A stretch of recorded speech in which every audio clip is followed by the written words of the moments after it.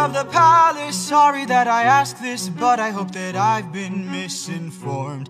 I sent out some scouts to take a look around through here, and they wound up at your doors. Through the years we seldom get a warm welcome, so I must ask just to be sure. Did you do something to them? Who, me? All I did was reveal their true forms. You turned them into pigs. Huh.